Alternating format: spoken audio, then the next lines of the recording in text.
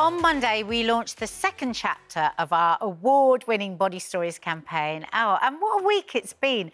At a time when the airbrush is accessible to everyone, we stripped down to our swimwear once again in a bid to show you just how easily photos can be alerted and how everything you see online won't always be real. I have to say, girls, look, there we are. Wow. Lovely. I actually prefer the first photo, but when you think back to 4 years ago, because you girls weren't with us then, what a shame, when we did the first Body Stories.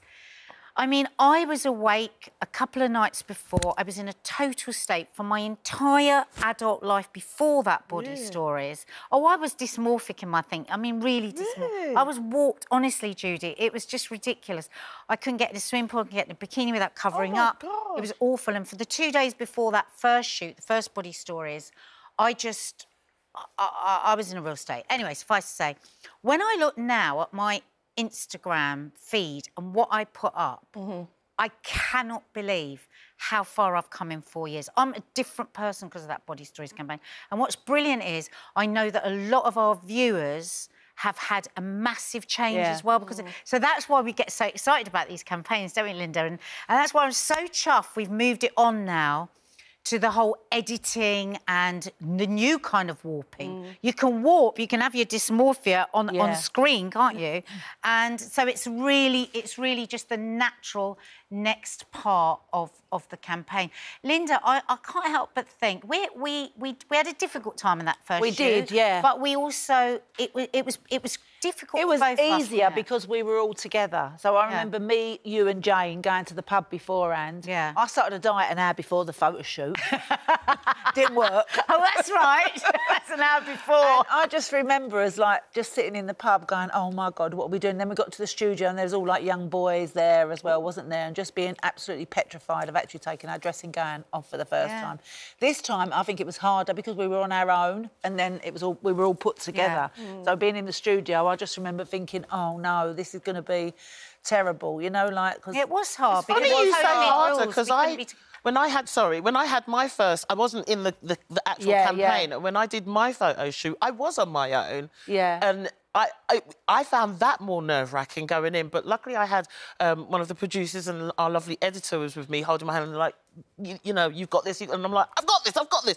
And then getting up to that and then doing it the second time round, I had my dressing gown and then it just backed it off. I was like, yeah, come on, let's do it. Let's go for it. That's why these campaigns are so great. I mean, because just personally, for a lot of the loose women, we've had those experiences. You and I've definitely shared that. But actually, it has for you at home as well. For lots of you, because lots of you contacted. I've had some amazing. I just wanted to read this out. I'm going to keep this anonymous because it came to my Instagram under the picture I posted. I love this post. At 22 years old, I never post a picture without editing my teeth, the shape of my face, or the lumps and bumps that I don't like. Wait for this.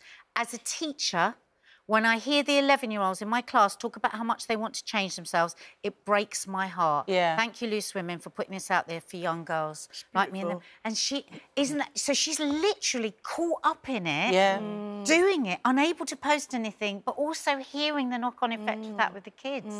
It's just heartbreaking, isn't it? Yeah. So, Judi, you decided for this campaign, we desperately wanted you. I know. But you decided for this campaign it wasn't the right time for you. Yeah, you know, it was literally like a week or so after Dad died, or even though it was in the making before. And I don't ever like to do anything when I'm really emotional, make a long-term decision, because I'm going through the process. So I didn't know how I would feel maybe in 2 months seeing my picture out there or so on. However, you guys and, you know, producers and editors were so amazing that you incorporated me in it anyway and went through the process to see what I'd feel like. And it really... Yeah, because you did a little shoot, Yeah, I did a little shoot, and it was lovely, but it was so supportive. And what I want people to understand, this is bigger than just like, oh, taking some pictures and it's a campaign. Like, generally, collectively, as a team, we really talk about how we feel about our body. And me actually doing that little bit of a photo shoot that I didn't add into the whole campaign, it made me reflect on, like, well, how confident am I? Or, like, how, not even the word confident, but like what you were saying, how much do I accept my body for how it is, you know? And it's really made me draw back and thinking about appreciating all my bits, all my lumps and my bumps, and getting ready for the next campaign. Well,